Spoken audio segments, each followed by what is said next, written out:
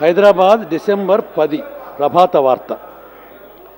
వ్యవసాయ రంగం నుంచి రాష్ట్ర ప్రభుత్వానికి పెద్దగా ఆదాయం వచ్చే అవకాశం కనిపించనందున పారిశ్రామిక రంగంపై ఎక్కువ శ్రద్ధ తీసుకొని ఆదాయాన్ని మెరుగుపరుచుకోవాలని యోచిస్తున్నట్టు తెలుగుదేశం పార్టీ అధ్యక్షుడు ముఖ్యమంత్రి ఎన్ చంద్రబాబు నాయుడు వెల్లడించారు.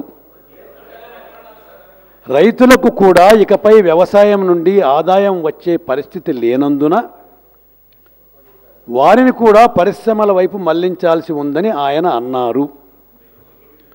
శుక్రవారం ఎన్టీఆర్ ట్రస్ట్ భవనంలో నెల్లూరు, తిరుపతి, చిత్తూరు, రాజంపేట, గుంటూరు, బాపట్ల పార్లమెంట్ నియోజకవర్గాల పరిధిలోని అసెంబ్లీ సెగ్మెంట్ల నాయకులతో జరిపిన సమీక్షా సమావేశం సందర్భంగా ఆయన దాదాపు 2 గంటల సేపు ప్రసంగించారు. అధ్యక్ష, దయచేసి గమనించండి. ఆయన ఏమన్నారు?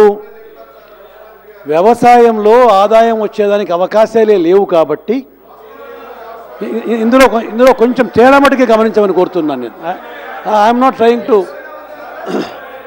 అదే అధ్యక్ష, నేను దీనికి సంబంధించిన తేడా మటుకే చూపించే ప్రయత్నం చేస్తున్నా. ఇవాళ మేము వ్యవసాయం దండుగా కాదు, వ్యవసాయం పండగ అనే పద్ధతిలో మేము ప్రయత్నం చేస్తున్నాం. నేను ఇంతకుముందు చెప్పిన విషయాలు కూడా దయచేసి గమనించండి అధ్యక్ష. ఇవాళ రాష్ట్రంలో అన్ని రంగాల్లో అత్యధికంగా బాగా సమర్థవంతులుగా మంచి పారిశ్రామికవేత్తలుగానో లేకపోతే అన్ని రంగాల్లో అగ్రగణ్యులుగా కనపడుతున్న వాళ్ళందరూ ఆ 4-5 జిల్లాలకు సంబంధించిన కోస్తాంధ్ర జిల్లాలకు 4-5 జిల్లాలకు సంబంధించిన వాళ్ళే కావడానికి కారణం అక్కడ వ్యవసాయం బాగా అధికంగా ఆదాయాలు వచ్చి ఆ వచ్చిన అధిక ఆదాయాల్లో కొంత వ్యవసాయాన్ని కంటిన్యూ చేసుకొని మిగిలిన ఆదాయాన్ని మరో రంగం వైపు పెట్టి అదొక స్టార్టింగ్ పాయింట్గా ముందుకొచ్చిన వాళ్ళు. అదే విధమైన పద్ధతుల్లో మొత్తం రాష్ట్రంలో కూడా రావాలని వివిధ రకాలైన మేము వ్యవసాయాన్ని మరింత రెమ్యునరేటివ్గా చేసే ప్రయత్నాన్ని చేస్తున్నాం.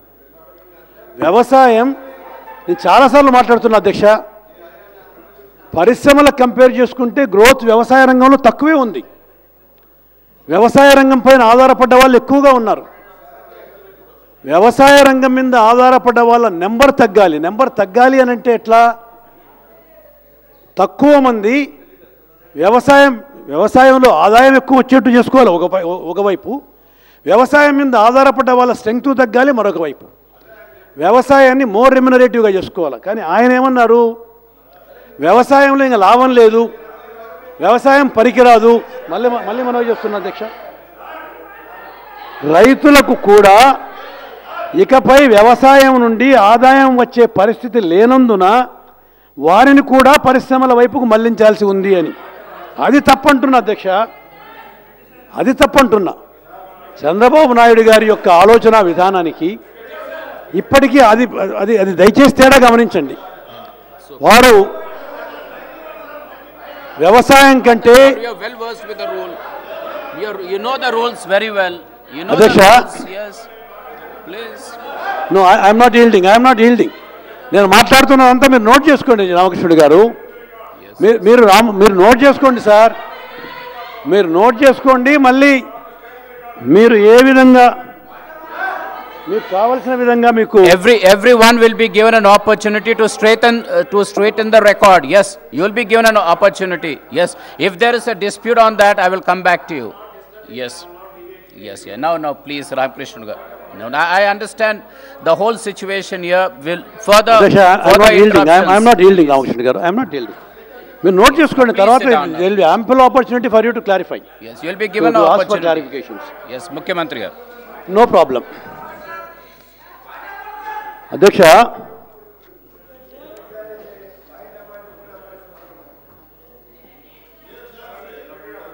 ఇవాళ రాష్ట్రంలో I will give you an opportunity to straighten. Yes, after he is completing now, after that, yes, whoever wants, they'll be given an opportunity.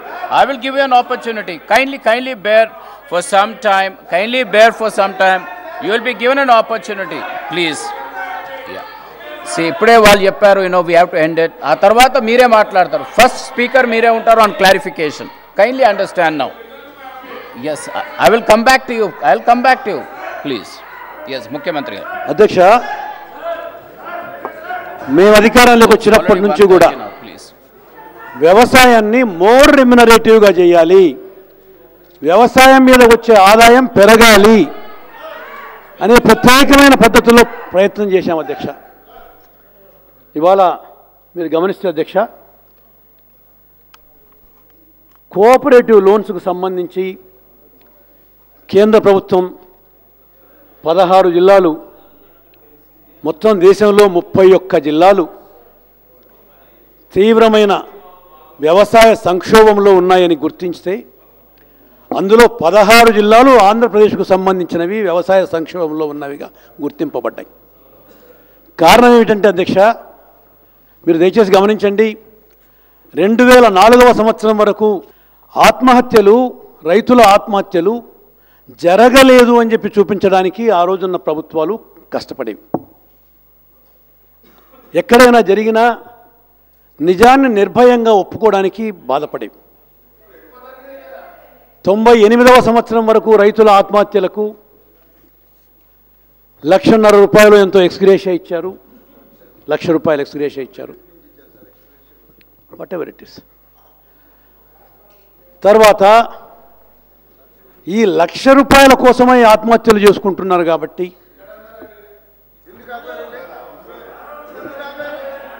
ఈ 1,00,000 రూపాయలు ఇస్తూ పోతుంటే ఈ ఆత్మహత్యల స్ట్రెంగ్త్ పెరుగుతూనే ఉంది. కాబట్టి ఈ 1,00,000 రూపాయలు ఇవ్వడం ఆపేస్తే ఆత్మహత్యలు ఆగిపోతాయనే పద్ధతుల్లో ప్రయత్నం చేశారు. 99వ సంవత్సరం ఎన్నికలు అయిపోయినాయి కాబట్టి ఇక రైతులతో వెంటనే పని లేదు అని చెప్పి అనుకున్నారు. ఫైన్. చాలామంది చాలా రకాలుగా కామెంట్లు చేశారు. కొంతమంది తిన్నది అరక్క ఆత్మహత్యలు చేసుకున్నారని చెప్పి కొంతమంది అంటే, కొంతమంది మతి భ్రమించి ఆత్మహత్యలు చేసుకున్నారని మరికొంతమంది అంటే, కొంతమంది ఈ 1,00,000 రూపాయల కోసమే ఆత్మహత్యలు చేసుకుంటున్నారు కాబట్టి ఈ 1,00,000 రూపాయలు ఇవ్వడం మానేస్తే ఆత్మహత్యలు ఆగిపోతాయని మరికొంతమంది అంటే, రైతుల ప్రాణాలను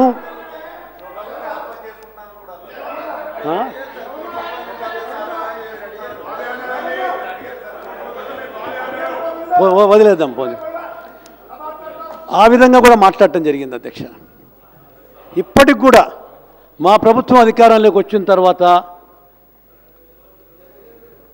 వర్షాలు బాగా పడినా కూడా బాధపడే వాళ్ళు ఉన్నారు. నేను వాళ్ళ గురించి మాట్లాడటం లేదు. నేను